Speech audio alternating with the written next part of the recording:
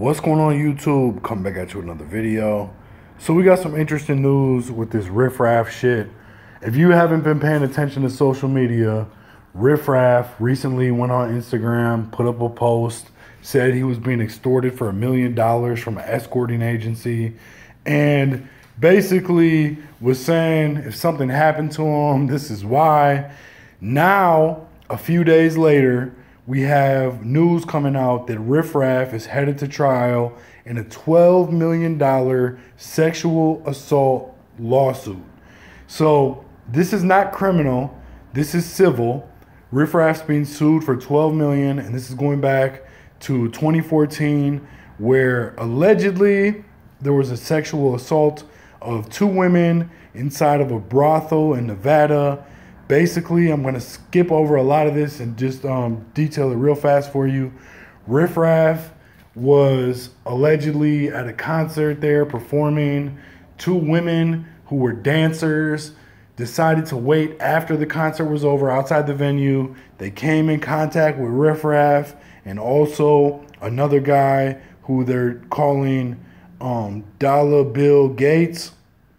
And these women are alleging sexual assault, sexual battery, and intentional infliction of emotional distress, false imprisonment, and civil conspiracy. And what they're saying is that they went into this room with RIFF RAFF. At some point, people were doing cocaine. This is all alleged. And RIFF RAFF actually denies this. And also, I just want to point out that the district attorney chose not to file charges in this case. So you have to also take that into consideration. But they're alleging basically that RIFF RAFF and his homeboy were at this brothel, and they started playing with these girls' money. So like I said, they're dancers. They claim that RIFF RAFF started playing with the money, took the money away from them, and basically said they were going to do, the girls needed to do what they wanted, otherwise they weren't going to get their money back. Basically, the women, I guess, agreed, did what RIFF RAFF wanted. Dollar Bill Gates was trying to block them from leaving the door, they're saying.